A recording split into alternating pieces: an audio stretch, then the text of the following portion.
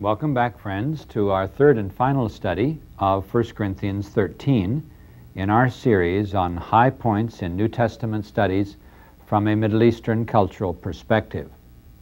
And the high point we're looking at is the great ethical requirement of love.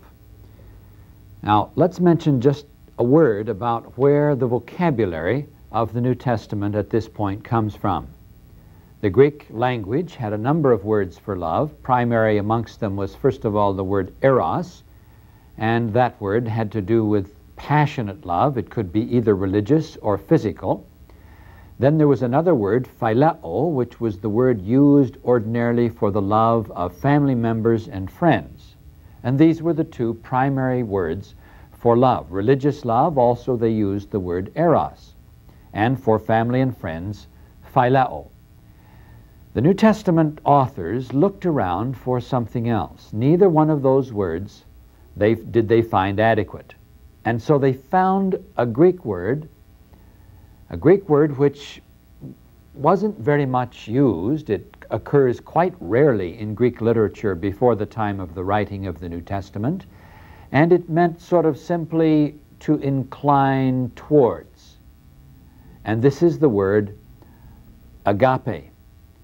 And they picked it up, a word which kind of like an empty bottle or an empty cup was there in the language, not much meaning to it, and not very often was it found in their literature. But this word, agape, became the primary word for the focus of the entire New Testament.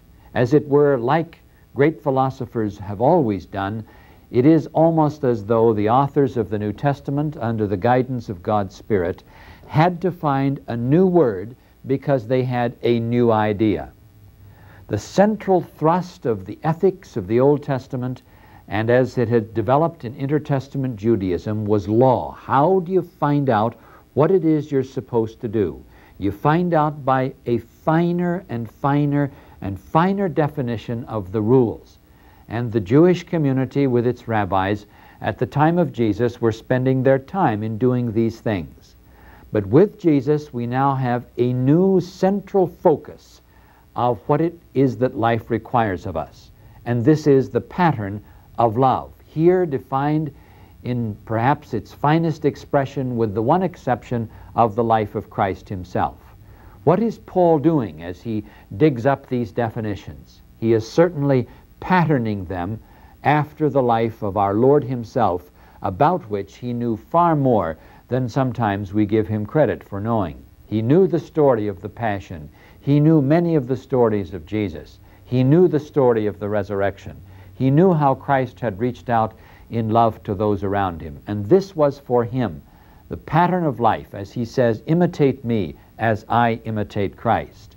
A new word with a new definition, not with abstractions, but with the reality of the dramatic evidence of one man's life, the person of Jesus of Nazareth.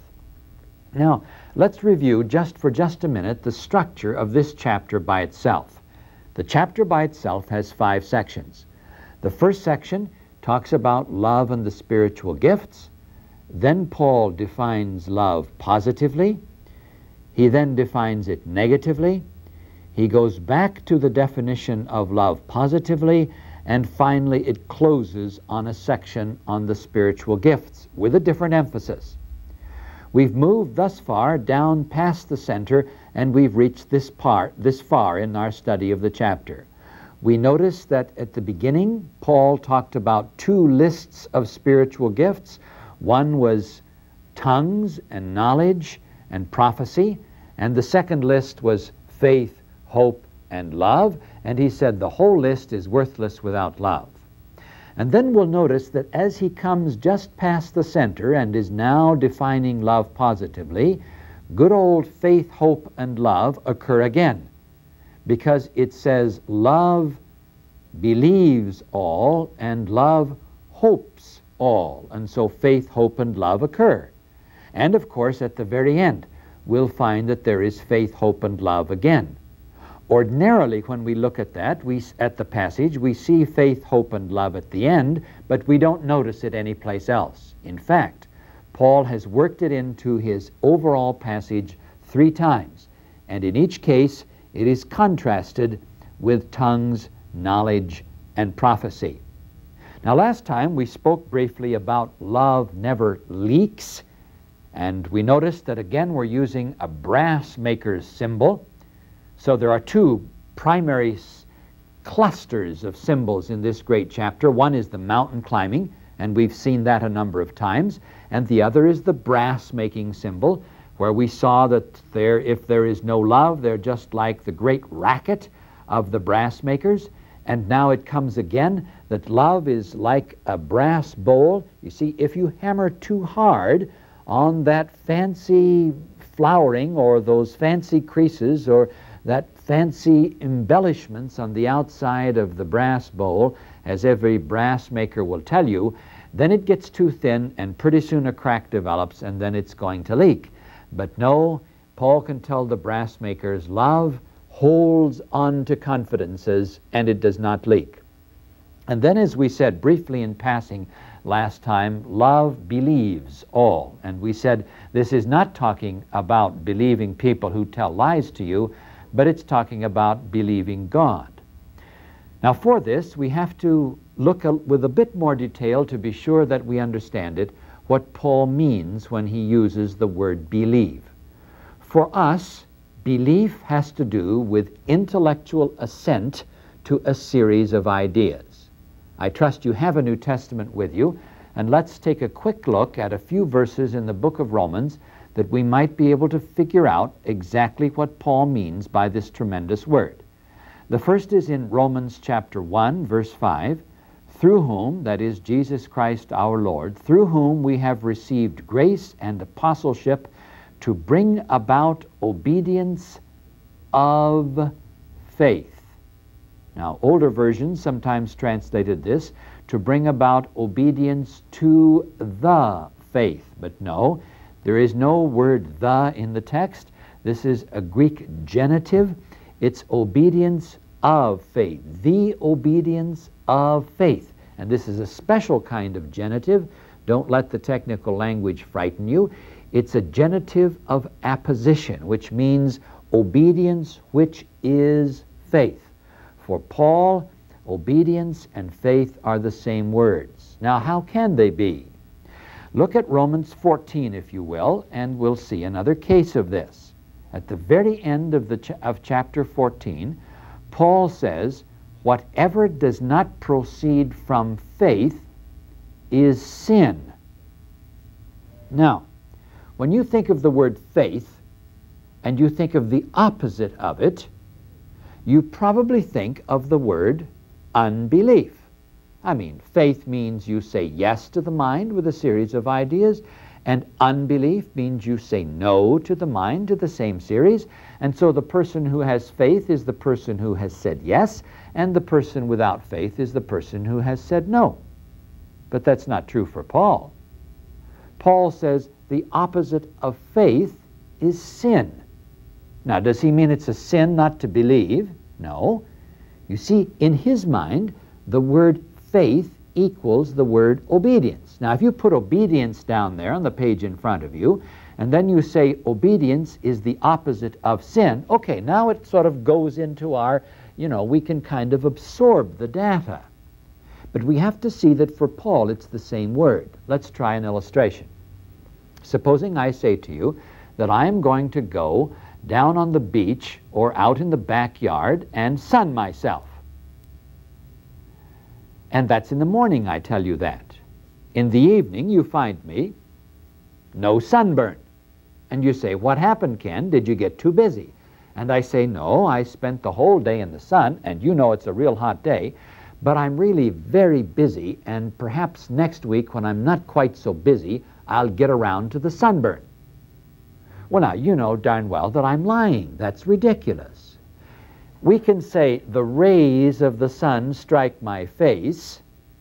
That's action number one.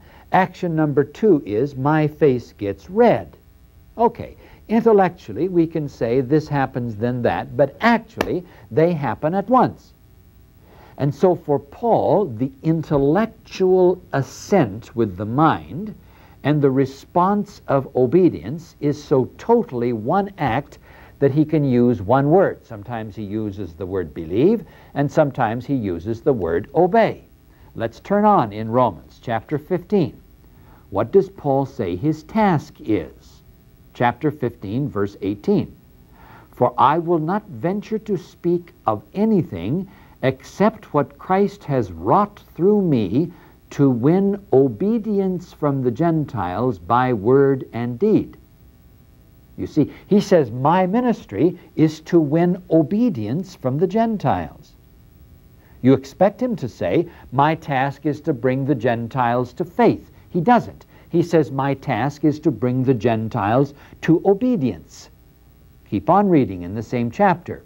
In verse 31, he's going back to Jerusalem, and he wants to talk about the unbelievers. And sometimes we've translated it that way, that I may be delivered, he says, from the unbelievers in Judea. But the actual word in the Greek text is that I may be delivered from the disobedient in Judea. You see, the things I believe are the things I act upon. You see, I say to myself, well, Ken, I believe I should lose 10 pounds and shouldn't have a dish of ice cream at 10 o'clock at night. But usually, if there's any ice cream available, I have a little nip or two. Now that means I don't really believe it. If I believed it, I would act upon it. I'm just kidding myself when I say I want to lose 10 pounds. What I mean is, I'd like to believe that, but I don't really. You believe the things you act upon, and you act upon the things you believe. The sunburn and the sun have got to come together, or nothing is really happening. Okay, and then we get to the end of chapter 16, and we have exactly the same thing, in which Paul talks about, according to the command of the eternal God, to bring about the obedience of faith, sometimes mistranslated to bring about the obedience to the faith. Of course there's intellectual assent. Of course we can talk about the faith, which Paul does at the end of the first chapter in Galatians. He talks about the faith, meaning sort of a set of ideas, something that you can look at and say yes to or say no to. But when he gets to the practicalities of life, faith and obedience become one. And this is what James is talking about. In all due respect to the great Luther, James and Paul are not in disagreement. James is talking about somebody who's managed to separate these out and decided he could say yes with the mind and not obey. And James says, no way, that's not faith, that's intellectualizations. And in the second chapter of James, all you have to do is put intellectualizations every time James says the word faith, and you'll find that what he says is in complete harmony with what Paul writes. All right, back to 1 Corinthians 13. Love believes all, therefore love accepts intellectually all the truth of God, and love obeys in all things, even the costly walk of obedience that love at times requires of us. Paul is saying both of these. You know, I think every believer at some point makes a very basic decision about the revelation of God in the Scriptures. I talk to a lot of people in university circles who themselves have sympathies to the Christian faith, or perhaps they're deeply committed to it in their own way. And when I find the way they look at the New Testament is sort of, the behavioral sciences really give us pure truth. And of course they're in process, and so further research will give us further insight of the nature of the human person and the human predicament. And isn't it quaint and interesting and very encouraging that some of the authors of the New Testament had psychological insights that are in harmony with what some of our psychologists and behavioral scientists are telling us. And the people who talk that way usually mean by that, whenever Paul doesn't agree with the last word of the behavioral sciences, well, that's too bad for poor Paul. As long as, when we talk that way, then our final authority is in fact the behavioral sciences. Paul says, love believes all things. All of God's truth we accept, properly understood. as truth for us. Love hopes all things, and we're talking now about the future hope of the Christian as we look forward to the last great day in which all of us will be together with Christ and with all those who have gone before us in the great banquet with the Messiah. And finally, we are told love patiently endures all things. We've spoken of this briefly, but let's focus on it a bit more. Sometimes love requires of us a very high price. I have a friend. He has been a friend of mine for 25 years, and he is the bishop of the Episcopal Church of Tehran, Iran. His church has had a hard time since the changes in Iran. And a little over 2 years ago, some group, without, we believe, the approval of the government, but nevertheless some radical fringe group, decided that this bishop, this Christian bishop, should be killed. He tried to kill him and failed. The second time they tried harder. 2 men came in the night. 3 o'clock in the morning they burst into the bishop's bedroom. They fired 5 shots into his bed. His wife threw herself across his bed, across himself, trying to protect him, and there was 1 bullet through her hand, but other than that, all 5 bullets went into his pillow and missed his head. He thought it was the end when he saw the muzzle of the gun in the darkness of the night, and to his amazement he found himself, after the firing of these shots, still alive. After that, the Episcopal Iranian community insisted that their bishop leave. He didn't want to. He said, these are my people and I am the shepherd and I cannot leave this tiny flock. They pressed him and insisted that he must go. By this time he agreed and left. And after he left, a group broke in and beat up his secretary and almost strangled her, but fortunately she survived. His wife decided that she must go back to encourage the community there, and she was seated beside the secretary who had almost lost her life, and the husband, the bishop, was at a meeting in Cyprus. And on that day, the 6th of May, 1980, their only son, who had finished a degree at Cambridge and was a professor at Tehran University, was driving home to his home in the suburbs in Tehran in his own private car. He was stopped at a red light. Gunmen got into the car, and he was killed. They failed to kill the father, and so they murdered his son. The community called up the bishop in Cyprus and told him of the tragedy of the event and asked him if he would like to say anything at the funeral, perhaps some words that he could dictate over the phone. He said, "Give me the night to pray." The next morning, he wrote a prayer and dictated it in Persian to the people in Tehran to be read at the funeral of his son that afternoon. When he first got the news, he wrote some Persian poetry in his diary, and I can't remember all of it, but 2 of the lines were something like this: "Do not measure life by gain, but by loss. Do not measure life by the wine drunk, but by the wine poured out." And here is his prayer. Bishop Hassan Dehqani Tafti, Bishop of the Episcopal Church of Jerusalem and the Near East, and Bishop in Iran, Cyprus, May 6, 1980. A father's prayer upon the murder of his son. O God, we remember not only Bahram, but also his murderers. Not because they killed him in the prime of his youth and made our hearts bleed and our tears flow. Not because with this savage act they have brought further disgrace on the name of our country among the civilized nations of the world, but because through their crime we now follow in thy footsteps more closely in the way of sacrifice.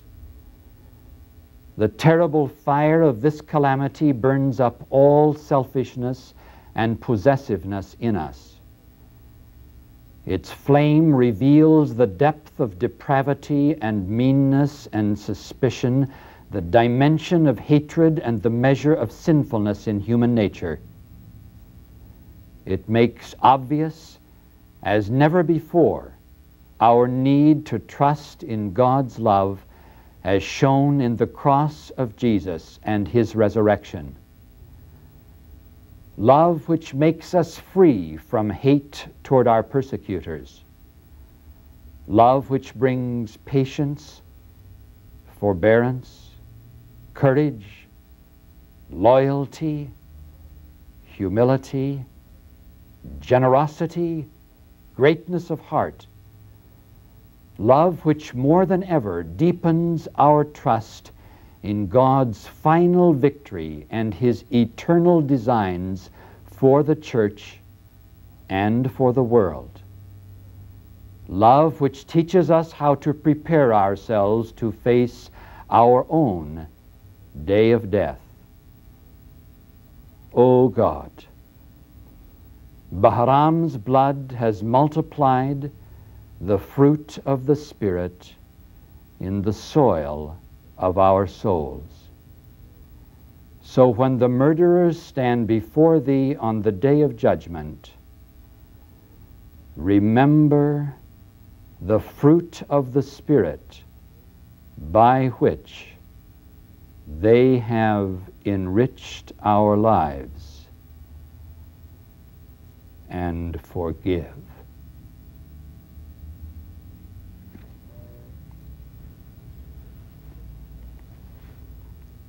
The bishop has written a book. It's called The Hard Awakening.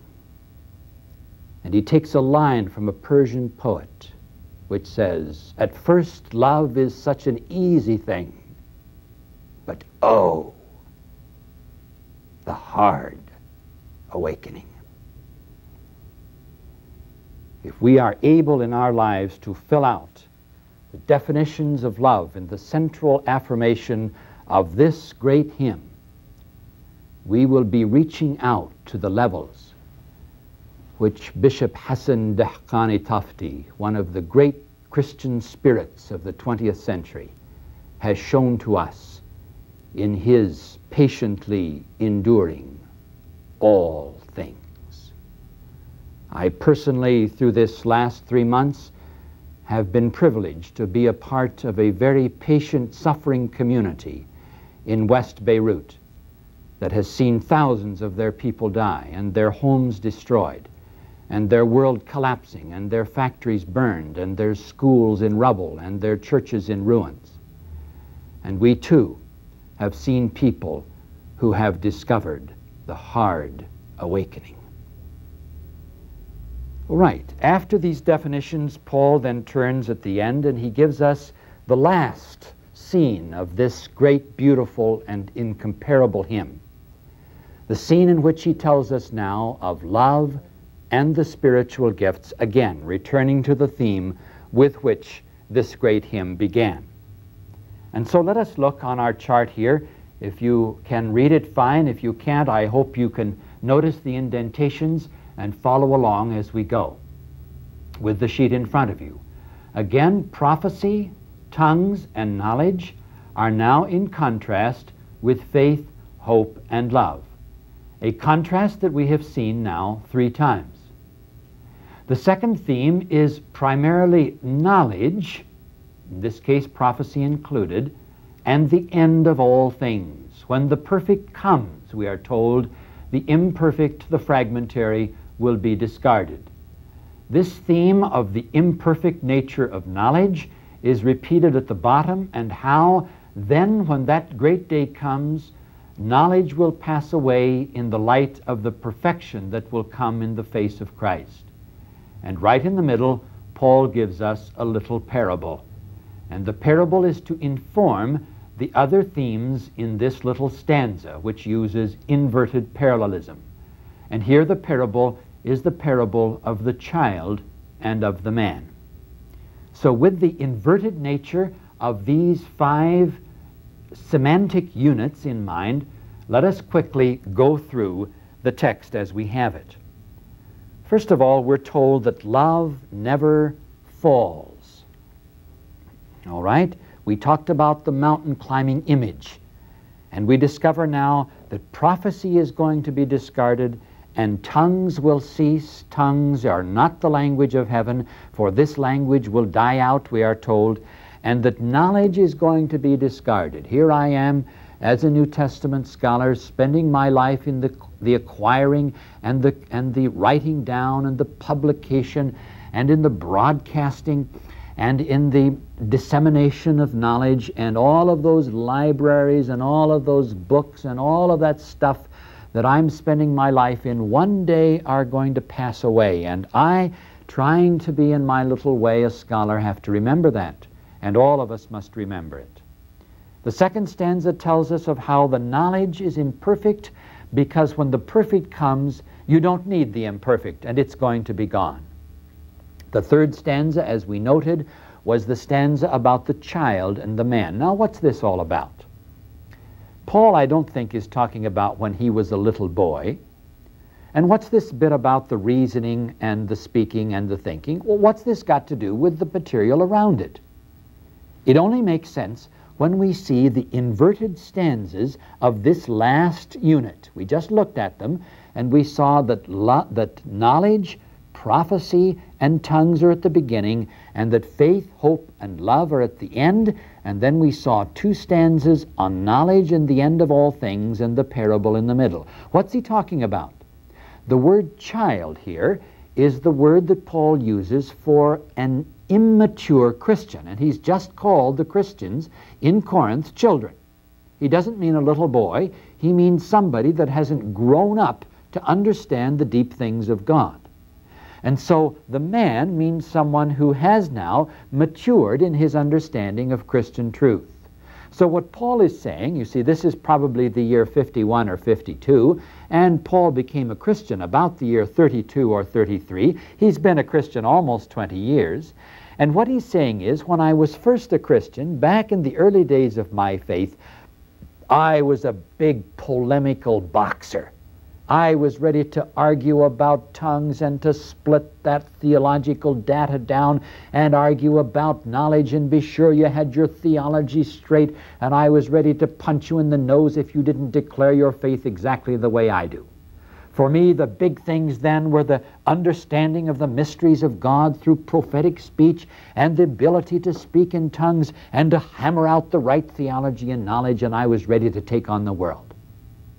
But he says, that was back when I didn't know what I now know. Now, he says, I'm matured more. I've become a man. And I now know that faith, hope, and love are the things that really matter. And the spiritual gifts that are the lesser gifts and the spiritual gifts that are the more important ones is the point that he's making. As a child, I fought over these. As a man, I now seek out with all that is within me the higher gifts of faith, hope, and love. And then as he closes at the end, we have this marvelous image of the mirror. The brass makers, remember? And the brass makers are the people who make all the brass work for most of Greece and half of the Greco-Roman world. And there was a statue of Athena standing right there in the middle, Aphrodite, standing in the middle of the Acropolis in Corinth, and she was standing with her helmet in one hand and a bronze mirror on the other hand that was polished as a mirror, where actually it was a shield.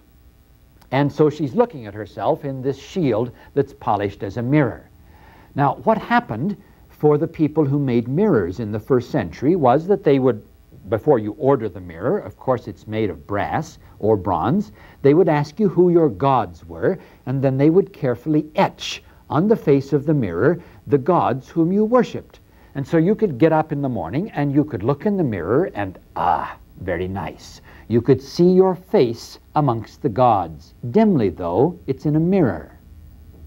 And so Paul is saying, look, you mirror makers, you bronze workers, you know that you etch the gods for all of your customers. And so now we try to understand the nature of our Lord and Savior Jesus Christ, and we struggle to discover it. But it's in a mirror. You really don't figure out what the God is like, because it's just a sort of a fainted image in a mirror. But he says, then the mirror will be gone, and we will discover not that we are trying to understand an idea, a concept, but there is a face. The knowledge of God is the knowledge of a person, and that person has come to us and revealed God to us in Christ. The mirror will disappear, and we will see and be known even as we know. And now we've got faith, hope, and love. But the highest, the great exhilarating vision of the mountain climber, the one for which a high price must be paid, and when it is paid, enormous benefit is available. That great pass, as Hassan Dehqani Tafti discovered it, in the radiance of his personality, as I have seen him as he has gone through and reached beyond the tragedy of the death of his son. That great height is love.